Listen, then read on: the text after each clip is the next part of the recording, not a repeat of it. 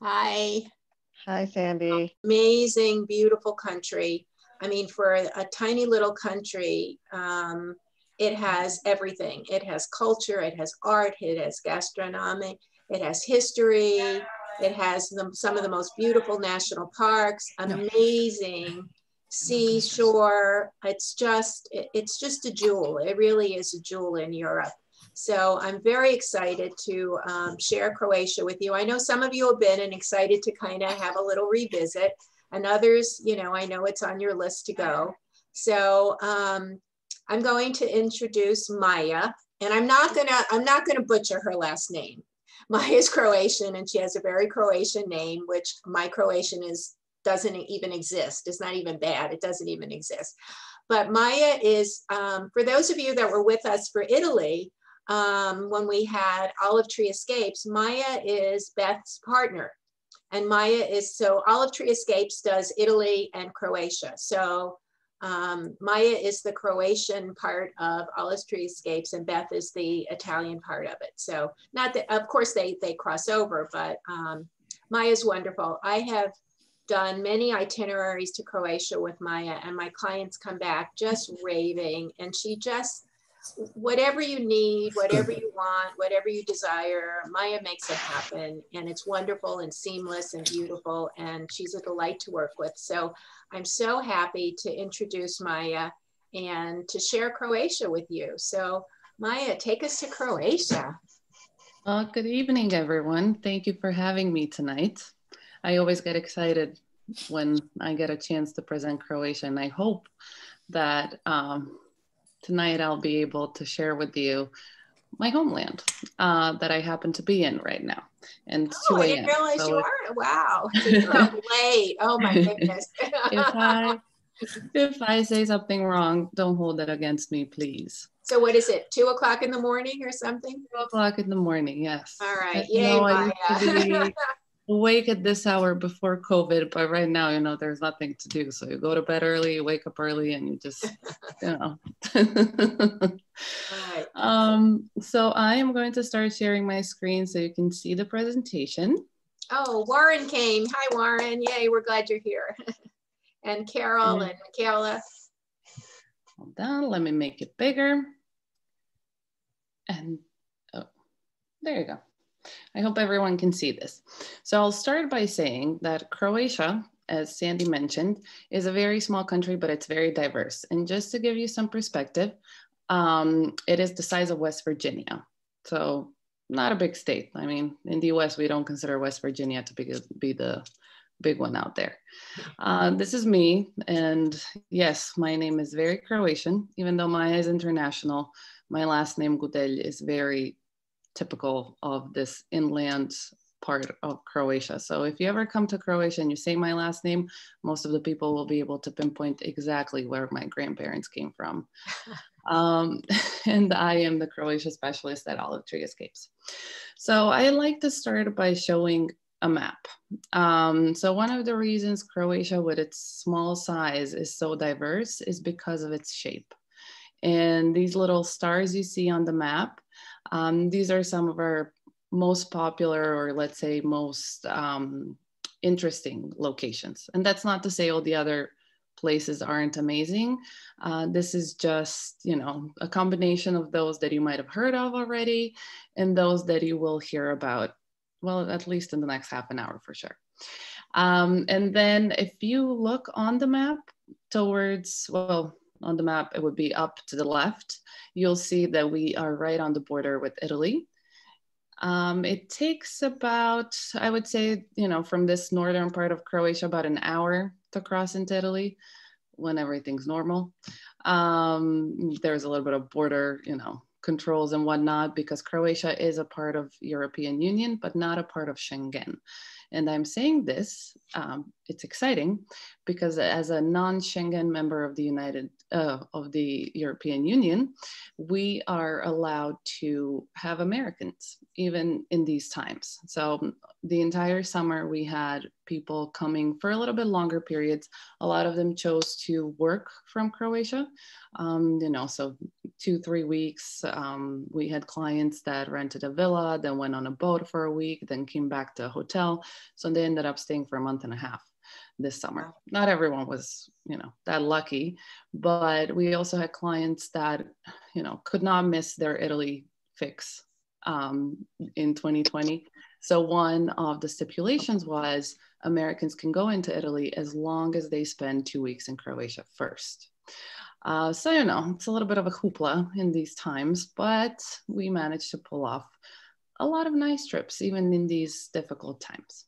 So I will start with our capital, which a lot of people think you should skip the capital. It's not as interesting as the beautiful turquoise waters of the Adriatic. But for anyone who's a lover of history, culture, and food and wine, Zagreb is a great spot. It's also a great spot to fly in or fly out of. Great connections to the US. We have what I think would be our best sparkling wine just on the hills a little bit outside of Zagreb. So that's one of the things you can do as a day trip out of there. But to think of Zagreb, I would say it is something like Vienna, just a lot smaller.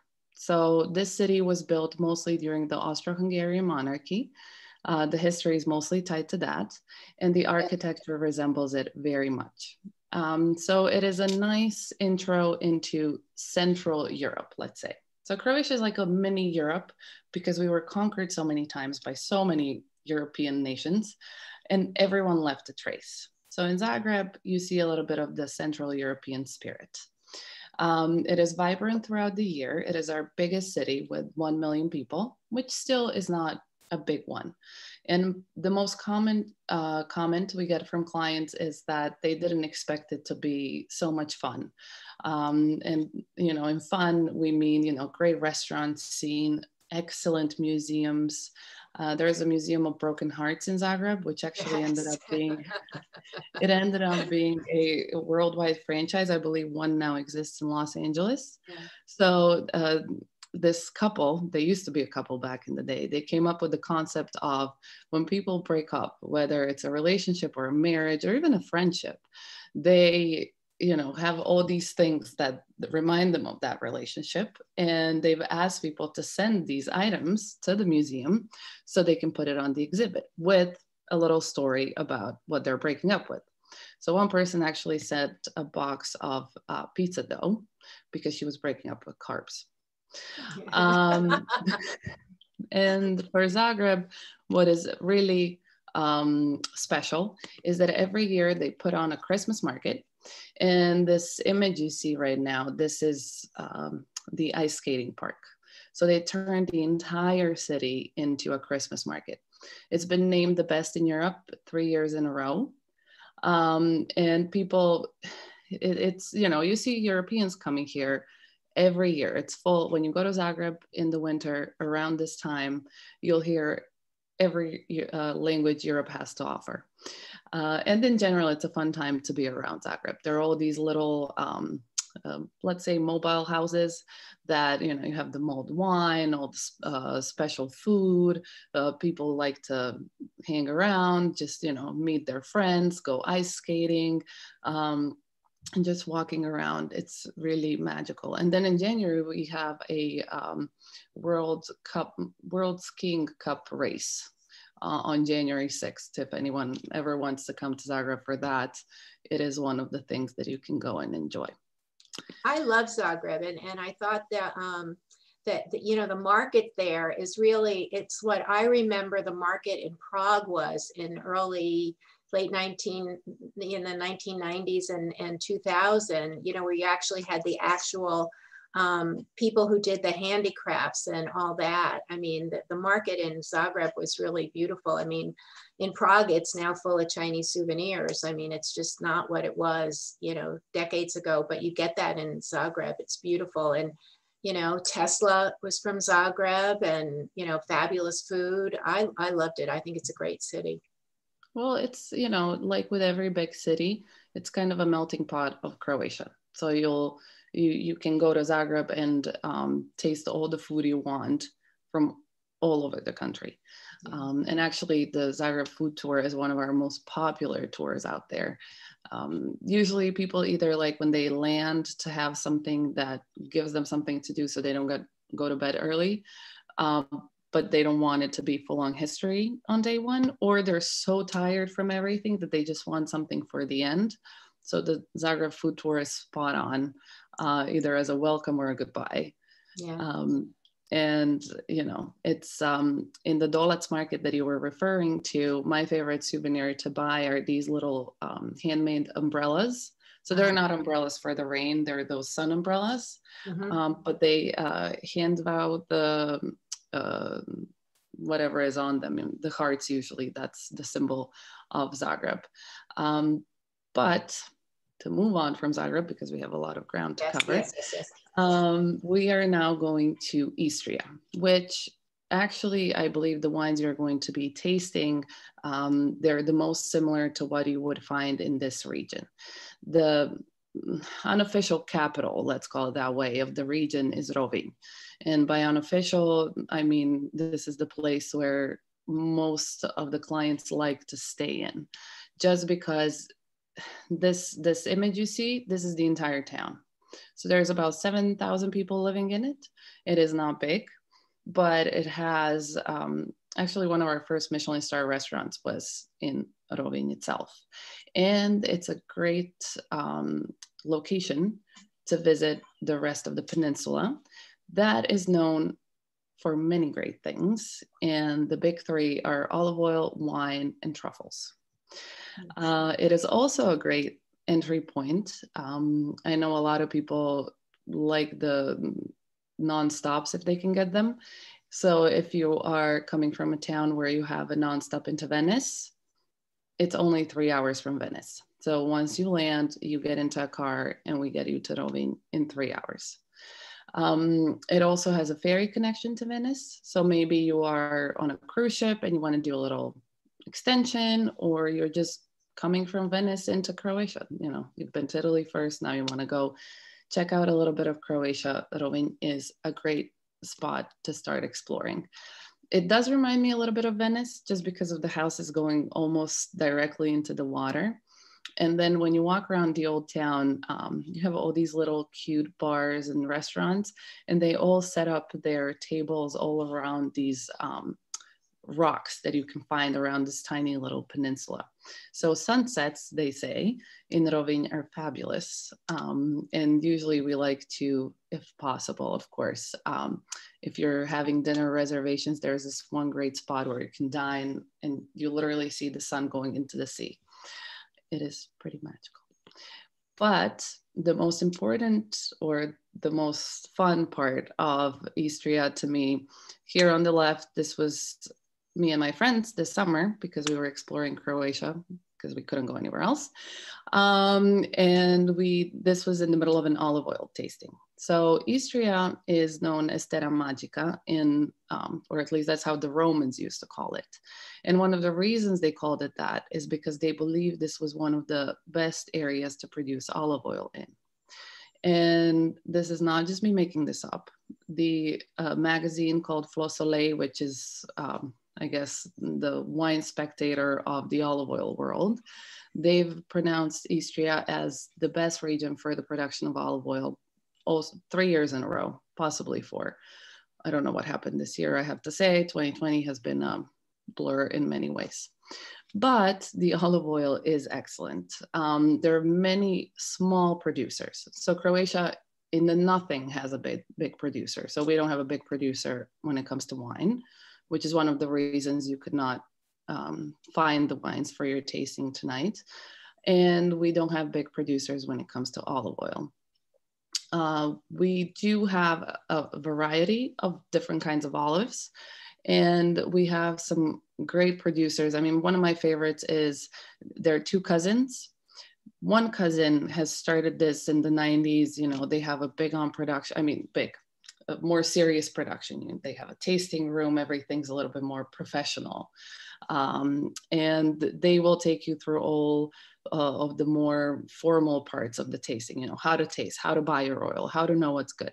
And then the cousin takes over, but the cousin produces organic olive oil. He's the biggest producer of organic olive oil in Croatia, but he takes you on a walk through the olive grove. So he actually explains, why each olive oil is different, why you should approach olive oil tasting and pairing with food just like you would wine, because not all olive oil has the same characteristics. So if you have oil that's a little bit, of a stronger taste, a little bit overpowering, you don't want to put it on fish because it's going to overpower the fish. You want to put that on meat. So anyhow, you need to come to Croatia for him to explain this to you too. But this concept, honestly, was the first time I heard it from this guy. And I thought, wow, it's brilliant. It makes sense, but it never occurred to me. Olive oil was olive oil. You put it on whatever you want. And the wines, which you will taste similar ones, I won't talk about them much, but then the truffles. So we have the white truffle, which is September through December. And then we have the summer black truffle. And this is something you can go into the woods with the dogs. I have to say, most of the people say they want to go truffle hunting, but then when they see the woods, which is almost always very muddy, they just stop to do the tasting part, the food and all the deliciousness. And in Istria, which is actually something I had Beth try on her last trip, I think she had her first Italy Zoom with all of you when she was in Croatia with me. Right. And I took her to have truffle ice cream. Sign me up. Mm-hmm. It's addicting. So thank God I don't live in Istria because I'd be there every day. Then we move on to Plitvice Lakes. This place is possibly the most famous national park in Croatia. I mean, it is the most famous national park in Croatia. It is also under the UNESCO protection, which is why you're not allowed to swim in it. I know a lot of people, when they see the water, they just have this need to touch it and possibly go in if it's a hot summer day. But you are not allowed to do that, but you're allowed to hike as much as you want and walk around. The park itself is quite huge. You can spend, for people that really love and enjoy hiking, they could spend 2 to 3 days hiking 6 to 8 hours per day to see everything, to see the entire park. For those of you that just want to see the highlights, a 2 to 3 hour hike is enough. So that's where you see the most impressive part of the lower lakes that come with a lot of waterfalls. And that's what makes everyone go, wow. This is somewhat between, so you can either visit it from Zagreb as a day trip, or we usually do it on the way to the southern part of Croatia, so towards the coast. This, I think, Sandy, you were telling me about how you thought. The day I was there, unfortunately, it was really pouring rain, but it was still amazingly beautiful. And the waterfalls were just so full from the rain. So we didn't get to stay as long. And even there's a boat ride on a lake and, everything's open. And so we were just getting soaked in some of the nice outdoor picnic areas and stuff like that. But it was so amazingly gorgeous in the pouring rain that, on a beautiful day, it's just got to be unbelievably spectacular. And it's even spectacular now because it's covered in snow or in frost. Wow. The guide was telling me that she loves it when it's frosty, that then it's most beautiful because it's peaceful and it's just white. Right. So, the waterfalls might not be as impressive. They're the most impressive in spring just because all the snow melts and all the water comes down. But there's just serenity and, it's nature. It's beautiful at any time you want. Every season has its special things. Correct. I believe this is fall and you just see fall foliage here, which is, we all rediscovered nature in 2020, I think, too. So, Maya, can you pronounce the name of the lakes again? Someone was asking. I know it's very hard. Plitvice. So Plitvice. Plitvice. Correct. Okay. Plitvice Lakes. But you know, see, it's a series of waterfalls that creates this system of lakes, 16 lakes connected by waterfalls. That is the main part of the park. And then there's the whole forest part, which nobody besides the serious avid hikers actually go and explore. Okay, so we come down to Split, which is on the coast, and that's actually where I'm at right now. This is my birthplace as well. I spent quite a lot of time in New York, and people always used to ask me, you know, do you miss home? Of course, you always miss home. And I always used to say, I'm either going to live in New York City or I'm going to live in Split. And then they looked at me like I was crazy because these two places could not look more different from one another. But I always said, if I needed, you know, more peaceful lifestyle, living by the sea, why would I go somewhere else when I have it all at home? So Split itself is a town that was started in 4th century by the Emperor Diocletian. And we have Diocletian's palace in the center of town. That's actually what the town grew out of. So we are, if you see this bell tower in the photo, that's actually the heart of the palace. That bell tower was erected where right next to the mausoleum that Emperor Diocletian built for himself. However, as he was the biggest persecutor of Christians there were, and people of Dalmatia at that time were already converting to Christianity, as soon as he died, they took his remains from the mausoleum, threw it away, and turned his mausoleum into a cathedral, which we claim is one of the oldest ones in continuous use in the world.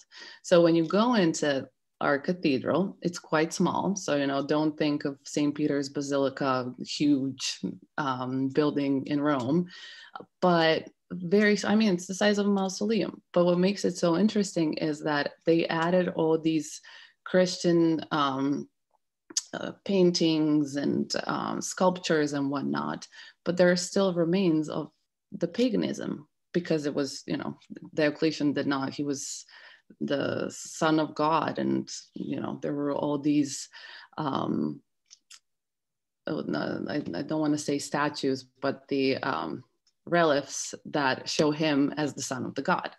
So it's a little controversial, but it's fun. It's something fun to explore.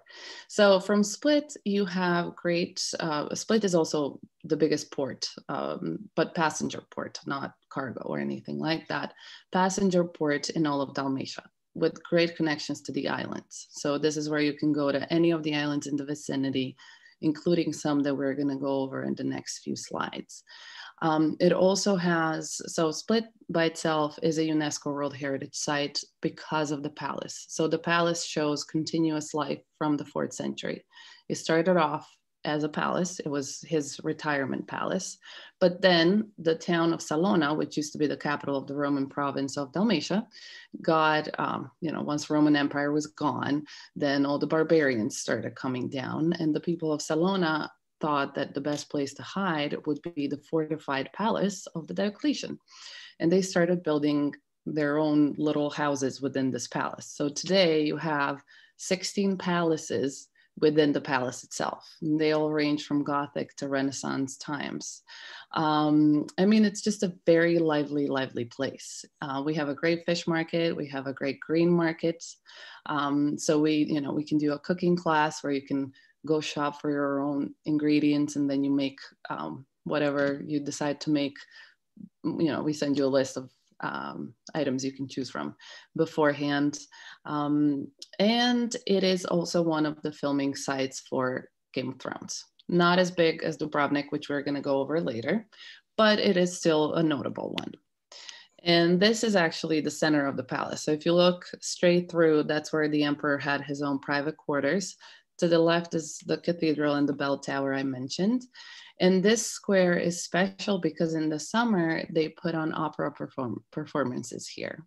And what you see straight in front, it's a natural stage. They put some, decorations on it, but they don't need much because you have this antique 4th century live stage, basically. So it is something, you know, if you're here in July, it is something to see. This is nighttime palm trees. It is the Mediterranean after all. And I put these two fun slides on the left. This is it looks a little bit like Pompeii. It's all ruins now, but this is that capital of the Roman province of Dalmatia called Salona, which got destroyed by the barbarians. And this was actually on the left. We did a tour this fall when Beth was here. This is one of our favorite guides and one of our favorite general managers of a hotel I'm in right now, actually.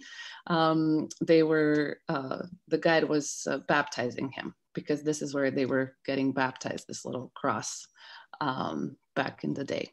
So Salona is also a UNESCO World Heritage Site because it is one of the most important examples of early Christianity in Europe. And then to the right, just to show that Istra, even though they have the best olive oil, is not the only olive oil region. We have olives all over Croatia. And this to the right is actually on the island of Šolta, which is a small island half an hour from Split.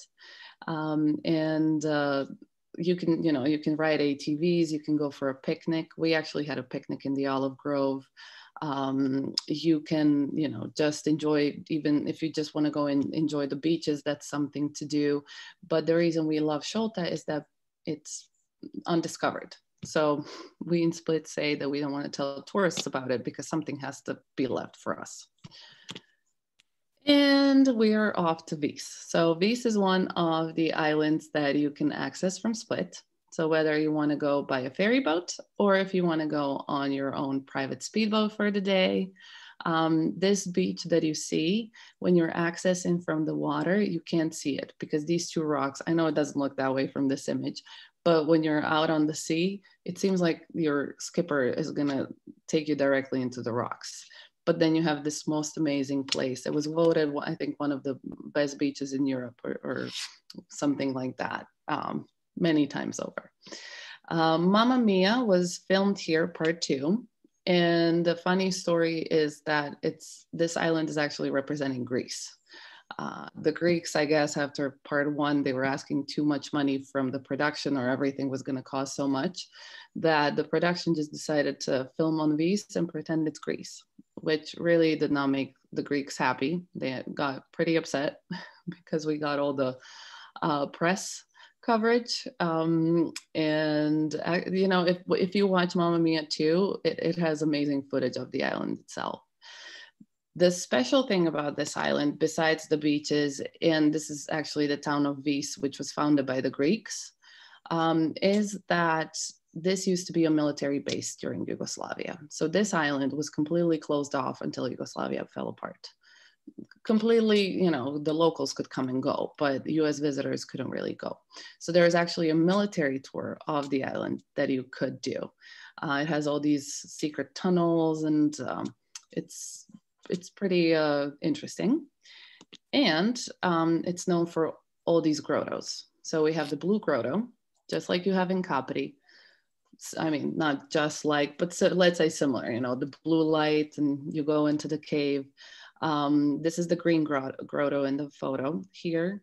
People go cliff jumping off of these rocks. That's not for me. I don't like to risk my life, even though they tell me it's not risky. And then these two photos, actually to the right, I wanted to show you just the color and the clarity of the water in Croatia. These are my personal photos. My dad is a captain and we have a little boat. So in the summer, when I'm lucky that mom and dad take me along, I get to see this all the time.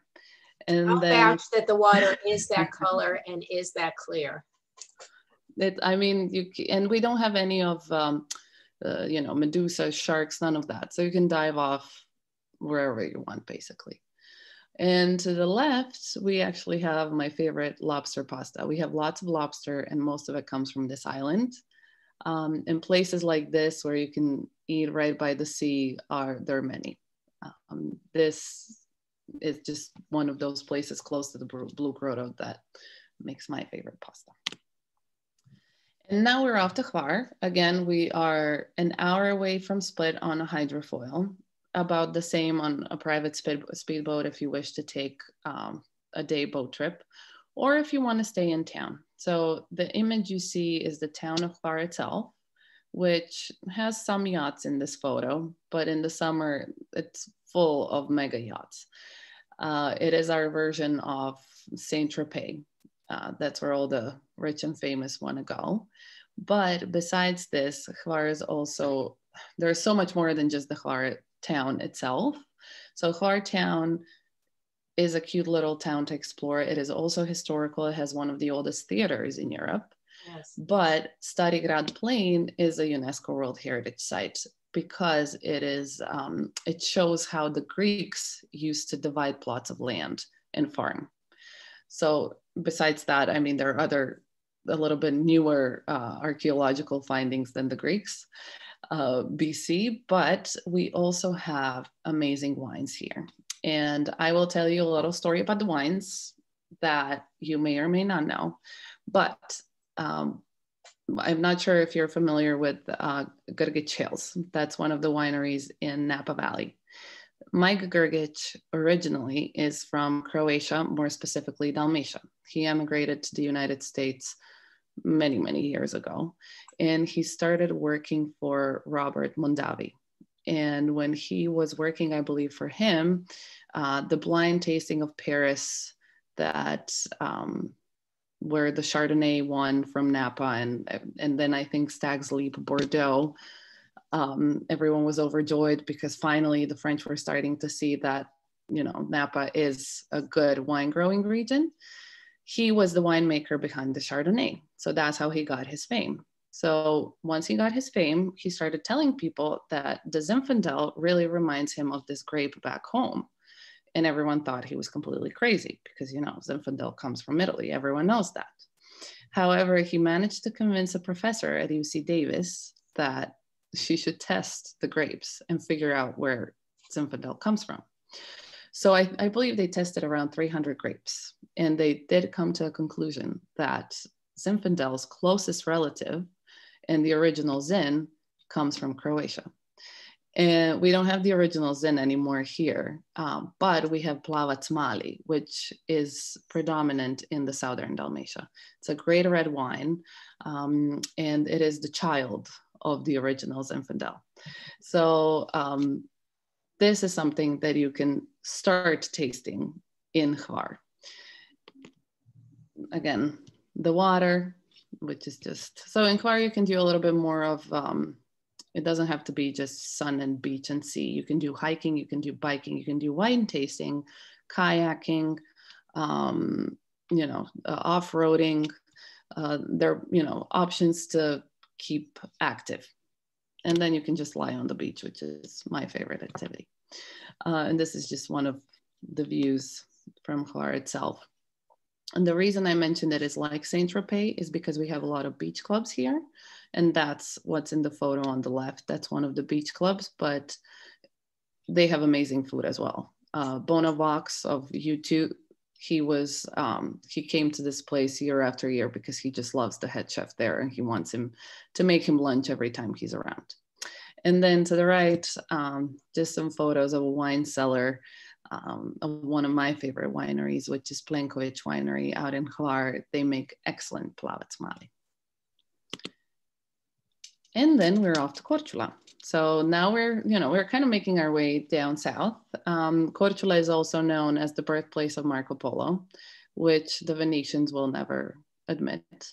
And, you know, we Croatians like to exaggerate. We like to say that the White House was built from the rock that came from the island of Brač, which is a great story, but most probably not true. And this is Korčula, where actually Marco Polo could have been born here because Korčula at the time was under Venetian rule. So, you know, he was Venetian, but just geographically, he was born in Korčula. It is about 2 hours from Split, and this is a great midway point between Split and Dubrovnik. The nice part about Korčula that in this photo you see kind of the land across the channel, that is Pelješac. So this Plavac Mali and the Zinfandel and where Mike Grgić was actually from is all from this peninsula. This peninsula is also the only one that has two protected wine positions. So we have two appellations, and those are the only two appellations in all of Croatia, which is Dingač and Postup. And the reason they're special is because some parts of this peninsula are so steep and they're so rocky. So the only thing between, so the grapes get the sun, the soil, which is so close to the sea, so the minerality, and there is no pollution because there's literally nothing around it. We have, I think, well, actually, I don't know what happened at this inauguration. We know that they planned to serve wine from one of the wineries in Pelješac, but then we didn't figure out if they actually had the lunch where they were supposed to serve this because of COVID. But that was the intention. The Ben Moshe family winery was supposed to have their Dingač at the presidential inauguration of 2021, which is pretty big deal for Croatia and this unknown peninsula that most people can't pronounce its name. See, so this is, you see Pelješac on the right side, and this is the town of Korčula. A lot of our towns are actually on peninsulas, just like this one. Rovinj was on a peninsula. The crossing between the town of Korčula and the peninsula only takes 20 minutes, and there is a passenger ferry that leaves every hour. So they're kind of a symbiosis. They work together, these two areas. And this is just one of the towers from the Venetian rule. So some people refer to Korčula as mini Dubrovnik just because of the walled part. And it does resemble it, but I mean, the walls of Dubrovnik are, after all, a little bit more, they're bigger and therefore more impressive. And just the two photos, the left is my favorite winery with the best view in all of Croatia, I think. So when you're just want to have lunch or a snack, this view, especially in the summer, just to get a break, enjoy, be happy, we're all alive, and hopefully COVID's over once you get here. Great spot to enjoy it. To the right is a winery that ages the wines under the sea. So we're still in the peninsula of Pelješac, but what they do, so on this image on the right-hand side, you see an amphora and you also see a bottle. So both were placed under the sea. And then, in 2 years that either is under the sea, you see a lot of marine life on it. They bring it out, they crack it open. But one fun thing that you can do is you can actually go diving to see where they put these wines to age. So you can either do a scuba dive or you can just do a snorkel. They have both options. And we have a lot of clients that actually choose this, especially if you have a multi-generational family on a trip together. Everyone opts to do a different thing. Some will stay, eat, drink a little bit. Some will go and scuba dive. Some will go and snorkel. So it's a fun activity. And they were actually one of the first ones to do this in the world. And finally, we come to the Pearl of the Adriatic, as some call it. This is Dubrovnik, which is all the way down south. Dubrovnik is actually the only one that has a nonstop, or used to have the nonstop flight to the US in 2019.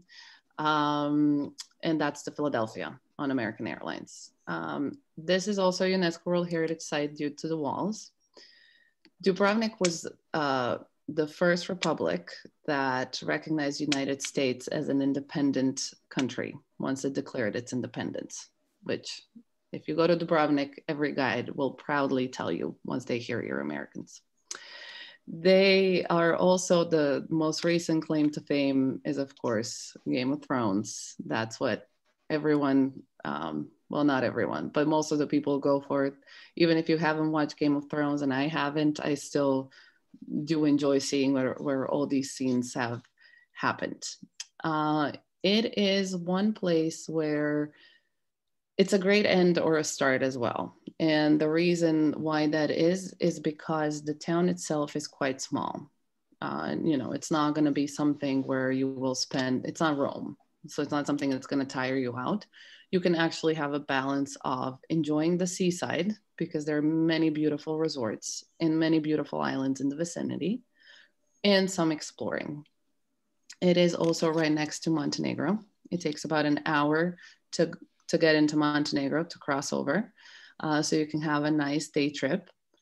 Or you can go into Bosnia, because the town of Mostar is about an hour and a half away. And the nice thing about this is, just as we mentioned in the beginning, how diverse Croatia is, this will show, you know, if you have some interest in history, this will show you how diverse Yugoslavia was and how close we all were. So the border with Bosnia is only 20 minutes away from Dubrovnik. And some of, you know, the architecture is completely different. So think of Istanbul. They're mostly Muslim. So they have all this, you know, mostly Turkish architecture, because the Turks did conquer this area and they were ruling for a long time. In this whole time, Dubrovnik remained an independent republic until January 31st of 1897.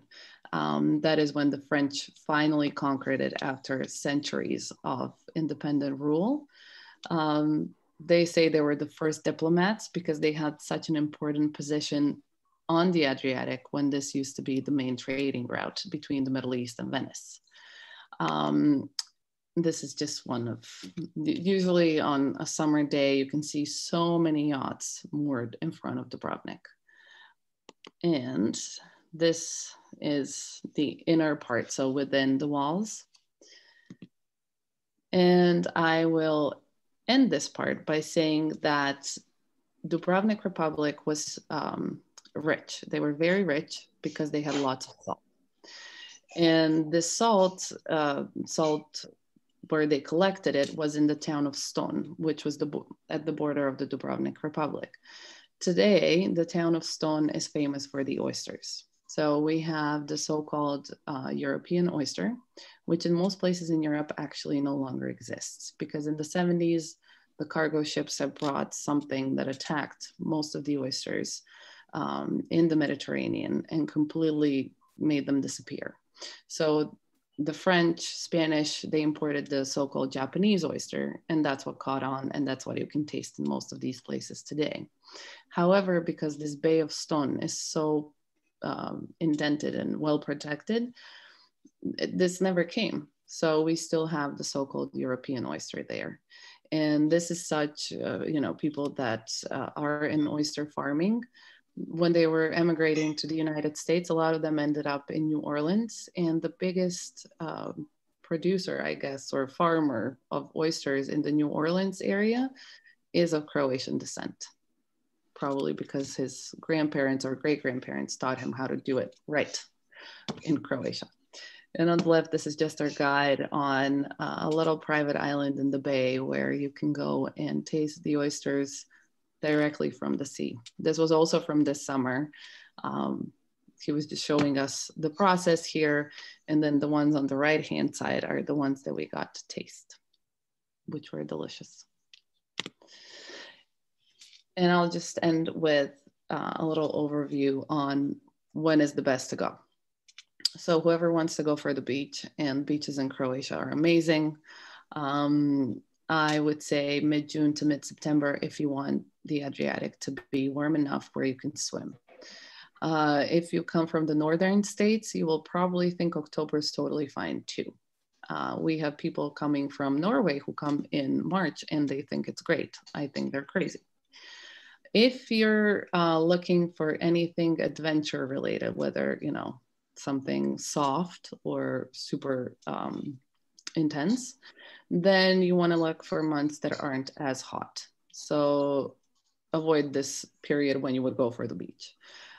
You don't want to bike around anywhere. You know, if you want to go biking in July, I would tell you to wake up at 6 a.m. and nobody wants to wake up at 6 a.m. on their vacation. I'm going to jump in here now because I think people can read this because I mean, this has been fabulous, but I want to make sure we have enough time to do a little bit of wine. There's a couple of questions that kind of popped up. Lynn wants to know, is there some place near to stay, Plitvice Lakes. Yes, yes. There are a few properties. I mean, these are not going to be your 5-star luxury hotels by any means, but they're lodges. I would say they're nice 4-star lodge. So for exploring the park, more than enough. And then in terms of gluten, because we were looking at the delicious pastas, what about gluten-free and other dietary concerns? Are the restaurants and other places able to accommodate people who have food allergies or issues or things like that? Absolutely. The only little problem is when we have proper allergy, when they need to have separate kitchens. That's something we would need to work on a little bit more strict about. But if it's, you know, where some, you know, these particles, if they end up somehow, they're not going to cause a hospital visit, then yes, everyone can accommodate. Okay, great. You know what I'm going to do? I'm going to let's hold some more questions for Maya till after we do the wine tasting, because I mean, this will never get through. So Maya, hang in there a little bit longer. You can go to bed and soon. So everyone, Maya, thank you. This was fabulous. And we'll leave it open for questions after we do the wine tasting. So now I want to, and you can stop sharing now, Maya. Mm-hmm.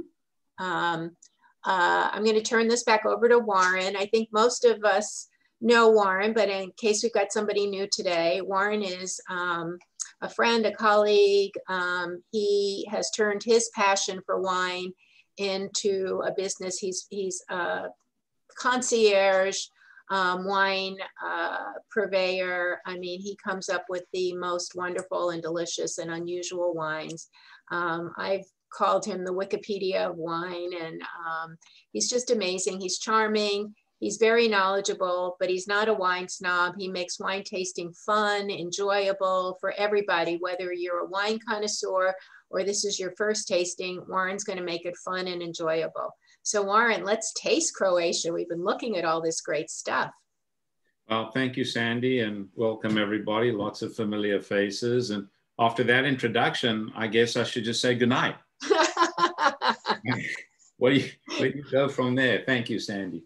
So, and Maya, that was really terrific. It reminded me, I was actually in that part of the world, spent a couple of nights in Zagreb in 1996 on my way to Sarajevo to do some consulting work for the World Conference on Religion and Peace. It was supposed to be this ecumenical coming together of the Jewish community, the Muslim community, and the Christian community. Suffice it to say, after 5 days of negotiations, we couldn't even agree on an agenda, and we all went home. But drank a lot of wine, ate a lot of food, and it was pretty interesting. Bullet holes in the walls, no hotels. So I know, it's amazing. Way that part of the world since 19. But there is that one corner in Sarajevo where there's a mosque, a synagogue, I think a Catholic church, and the Roman Catholic, you know, so they're on 4 corners, there's the 4 religions with their houses of worship. So anyway, I just recall it being extremely beautiful. People were wonderful. Food was amazing. The wines, you know, have gotten better and better and better. As Maya said, a lot of the wines we're familiar with here in the United States, like Zinfandel, a lot of those varietals originated in there. And yes, the Italians get their noses out of joint a little bit when you tell them that a lot of their wines from Puglia and other places originated there. But that's not surprising. You look at a map, you look at Italy, and you look at Switzerland and Austria, Slovenia and Croatia. No one told the grapes that someone put a line on a map and called it Croatia or Italy or Austria or whatever. The geography is the same. The climate is more or less the same. It's not that far from Dubrovnik or Split over to Venice or those other parts of Italy. And so the grape varietals are very similar, and we have and we're all the way. And unfortunately, I couldn't really find, and we went through this before. I think Lisa Van Buren's on the call. We did Croatia once before with another group of folks, and it was just very difficult to find, especially here in California, East Coast a little bit easier, you know, the really good Croatian wines. But trust me, there are some phenomenal ones from Croatia, Slovenia, Hungary.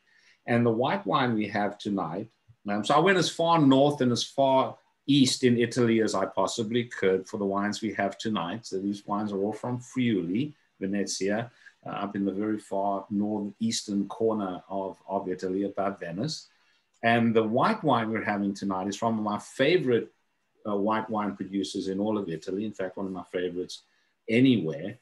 They make gorgeous, gorgeous wines. And that is Vita Romance. And I picked for tonight the Friulano d'Oli, because this grape is Tokai Friulano. Tokai being a wine, they call that grape Tokai over in Slovenia, Croatia, Hungary, etc. And in Italy, they call it Friulano and Friuli.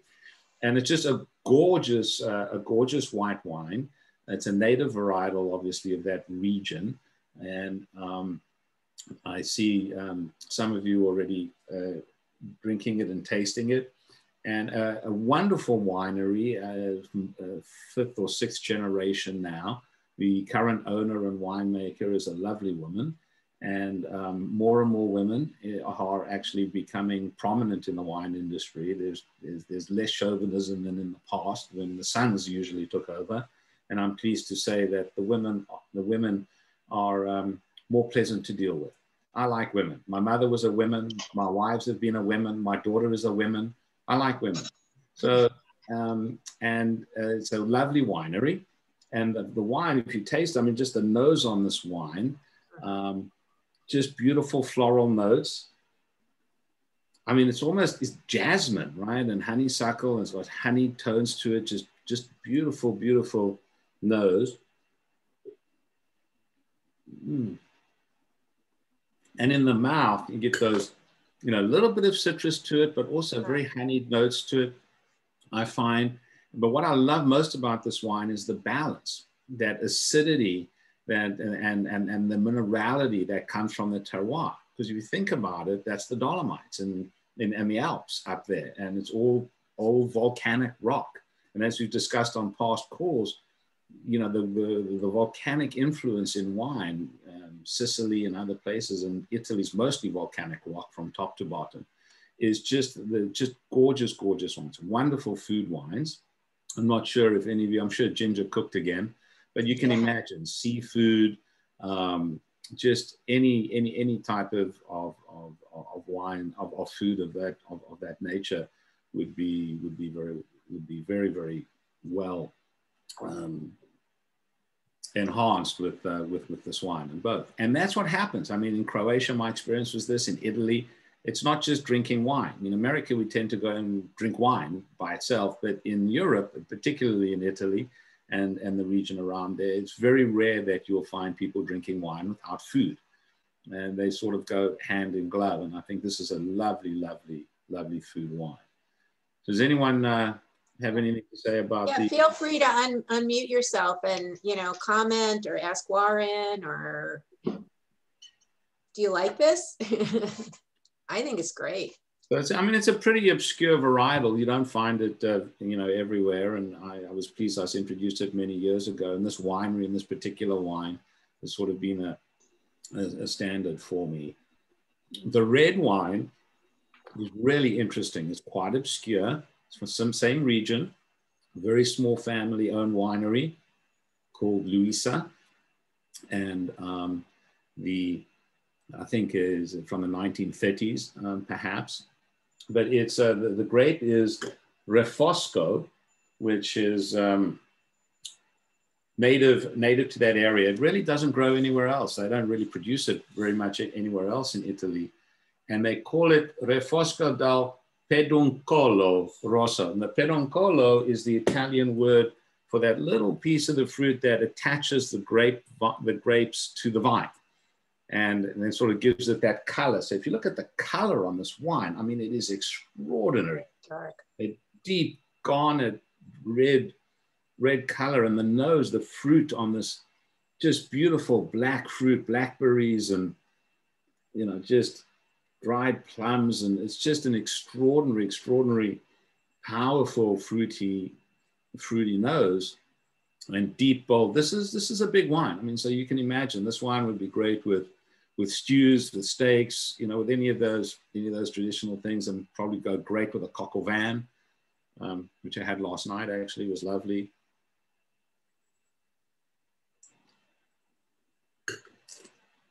Did anyone make the Dalmatian stew? That would be good with this. We did. Yeah? We did. Still cooking though. It needs probably another hour. All right. Well, you have to give us a report. We did. We made it here. It's done. Still awake. Yeah. Oh, Lori, you did it? You made it, Lori? Yes. Yeah. You liked it, huh, David? Yeah. Very wonderful, wonderful, wonderful. Yeah. All right. There's a good recommendation. No, And so we found a dessert wine, a beautiful dessert wine that had a little bit of cherry in it. Cherry. Is that what you used for the dessert wine in it, Lori? Yeah. And at first I thought it was a little too sweet, but it turned out after you cook it for 4 hours, it mellowed out. So maybe you could post it, that wine in the Facebook group. So if people want to do the recipe and that was easily available or something, that might be a good one for people to. I will do that. Put it in for the sure. chat. Or if you can put it in the chat here, that would be great. Okay. Yeah. So, And Thank the you. recipe looked delicious, but we didn't make it yet. Right. Well, Well, it did have steps involved, that's for sure. right. so I mean, this wine Really would be perfect interesting. with that. So Matt, you'll send me an email later, but again, this wine's got great fruit. It's also it's not very tannic. So I wouldn't say it's a wine that's going to age for 20 years, but I think it's very approachable now, pleasant to drink young, a lot of fruit, a lot of flavor, a lot of perfume, and very soft, a velvety mouthfeel, which I really like. It's got good legs, the back of the mouth and the palate. I think just a lovely, it's just a lovely Tuesday night wine, even though it's Monday. Well, if you don't drink the whole bottle tonight, it'll be there for Tuesday. Yeah, I think this is a wine that's modestly priced, and I think the white wines are a little bit more dear in terms of cost. But you're talking about a $25 bottle of wine here. The Friulano is more of a $40-45 bottle of wine. But I think, for $20-25, I mean, this is an incredible value and a very pleasant wine. And, something that you go to Grigich and Hills and get and makes great wine, but you get a wine of this quality from Napa, from Grigich, it's going to cost you $75. And so I think tremendous value, as you've heard me say, particularly in Italy and that part of the world. So, anyway, I do hope you like the wine. So anyway, I've got an email question now from Hallie, which says, Warren, why do you drink the red wine chilled? Sandy, do you want to take that one? Yeah, that was my mistake, because earlier Warren said that people were drinking the red wines too warm, and I interpreted that they should be chilled more than they should. I did correct it in the hour before thing, but if you didn't check the hour before, I told you to take them out of the fridge, so that was my bad. Yeah, well, that's Here's the general rule. I'll go back to it. I think this was series 2 or 3. We talked about this. Is quite often you'll go into a restaurant or a bar and you'll order a glass of Chardonnay and it's like ice cold. And the problem is if you make white wines too cold, it just suppresses the flavors, the nuances, the bouquet. So we really want to drink white wines that, put them in the refrigerator certainly to chill, and then, take them out 15 minutes beforehand. So it just takes that bitter cold off it. And I think, and really, really enjoy those wines. And, don't feel shy to, warm it up in the glass if you find it a little bit too cold, or let it develop in the glass and see as it warms up, particularly Chardonnay, high quality Chardonnay from Sonoma, from Burgundy, from Australia, from these other places. The nuances and the character of that wine really begins to emanate. Even this Friulano, which I actually had quite cold early on, my first sip, but in the hour that we've been here, the wine has warmed up and actually has become much more interesting and complex for my palate than it was when it came right out of the refrigerator an hour ago. Now on the red wine, you know, if you go to a restaurant, or we're in our homes, and especially on the East Coast there, you guys have got a blizzard going on. You've probably got the heat cranked up to 87 degrees, you know, and well, you know, most homes, you know, we're running 68, 70 degrees, you know, in terms of room temperature. So we say room temperature. But for me, red wine works really, really well at like 62 something, 64 degrees, something like that. So when I say we drink red wine too warm, it's really warm in a restaurant. So my recommendation is to be I've been known to see people looking at me very strangely in restaurants when I ask the sommelier to put a bottle of red wine in an ice bucket for 2 or 3 minutes, just to bring that temperature down, because it just gives the wine a little bit more pleasant and interesting to drink. Because if it's too warm, it doesn't tend to satisfy the palate in the same way. You don't get that expression of terroir and things like that. So it's the opposite effect in terms of how subdues flavors in red wine for me. So Warren, this is Ginger. I did the shrimp, which was very good with the white wine, but I also read pineapple somewhere in the notes. And so I made a pineapple crisp. So Lori, if you haven't warmed your pineapple crisp that we traded earlier today, you should. It goes really well with the white wine as dessert. Yeah. Oh, that would be good. Yeah. And it was really simple. It was really easy to do. Well, Ginger, maybe you can post your pineapple crisp recipe in the Facebook page. I will do that. I mean, It's like a can of crushed pineapple and cinnamon and flour and butter and something. Yeah, right. some of us need the recipe, Ginger. So Lori and David and I traded food today, so we did a little. Oh, good. You guys are amazing. You guys are amazing. Yes, Lori, you have a question, or were you just waving? Hi, Lori. You're on mute, Lori. You're on mute.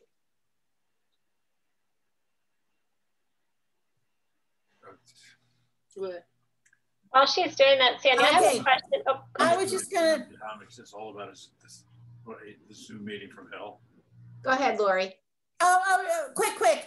I was just waving and saying hi. I wasn't have a comment, but I did post this is the sweet wine. I posted the name. Okay. So yeah, it's nice. Good. All right, thank you. Good. I have a question for Maya. Maya, what is the name of the winery where you can scuba dive to see where they've buried the bottles? That's really neat. It's called Edivo. So it's Edivo. And what city is that near? Stan? Yes. That she's sort of had The other one that's next to is really complicated to remember and pronounce. But the one where you showed the pictures is Edivo. But that's the only one that has, nobody else does this. They have one in the island of Pag, which is way up north. So when you put Stone and Edivo, that's it. There's nothing else. It's interesting. There are actually some wineries. So there's a champagne producer, Leclerc Briand, who has a wine called Abyss. And they riddle the bottles, the champagne, and they twist them to riddle to get the bubbles in the bottle. They actually put the wine in cages at the bottom of the ocean and let the motion of the waves riddle the bottles to put the bubbles in. And then they bring it out. And it's phenomenal wine, but the USDA and the FDA won't allow it to be imported into the United States. You can get mercury infused lobsters from the bottom of the ocean brought into the country, and all kinds of, shrimp that are destroying the flora and fauna of Vietnam, but you can't get a bottle of wine from the bottom of the ocean. It's crazy thing. So write your congressman if you want to get wines riddled at the bottom of the ocean or aged at the bottom of the ocean into the United States. But of course, the wines that they salvage from the bottom of the Titanic, those they could sell. So anyway. Any more questions for Maya or Warren or anything? Anybody? Oh, yeah, Warren, this is Cindy. Can you bring that wine back if you buy it over there?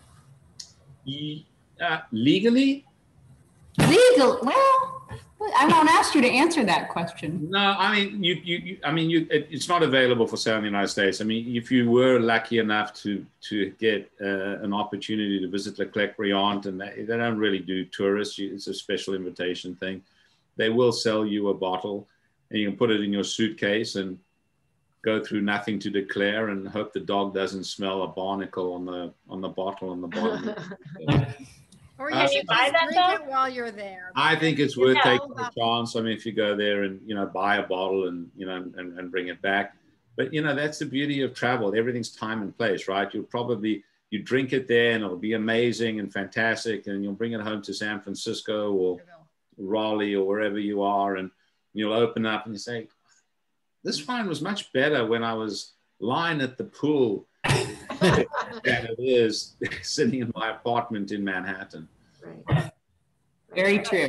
But also remember what Maya said, that they have some wonderful olive oils that you can't get here. So, you know, bring those padded little plastic things and bubble wrap and everything in your suitcase and, you know, take that stuff home. I mean, what I do is I always take like a duffel bag or something. So I put the breakables or the precious items that I get in the heart, and then the dirty underwear and the shoes and stuff go in the duffel bag, and, you know, it's protected and go home that way. So, you know, I always love to take back as much of a country as I possibly can to bring it home with me. So I'm always a big one. I am the queen of heavy packing. I don't get this roll aboard and travel for 3 weeks. Not me. So another travel tip, we use our cowboy boots or our snow boots to bring bottles of wine back. Oh, great. Great. That's really great. Yeah. And always throw extra plastic bags in, you know, zip kind of one. So if you have anything that's liquid or something you're bringing back, no matter how much, if you just put it in the plastic bag, if you do have a little whatever, it won't ruin everything. Any more questions for anyone? All right, well, this was fabulous. We went over a little bit. Maya, thank you. It's now after 3 o'clock in the morning in Croatia. You get to sleep in late and enjoy it all. Happy Valentine's Day to everybody. I love you all. Monday is President's Day. So on Tuesday, we'll go to Chile. And for those of you that were with us for Argentina, Loli is coming back to do Chile because she does Argentina, Chile, and Uruguay. So she's all excited. I saw her today and we kind of went through the presentation, and I'm ready to be on the plane to Chile already. So anyway, it's going to be fabulous. It's so great to see you. I've missed you all. And I'll see you next week, but it's Tuesday next week, but you'll be getting the emails and everything. And so we'll get together again. All right, everyone, take care, stay healthy, and we'll see you next week.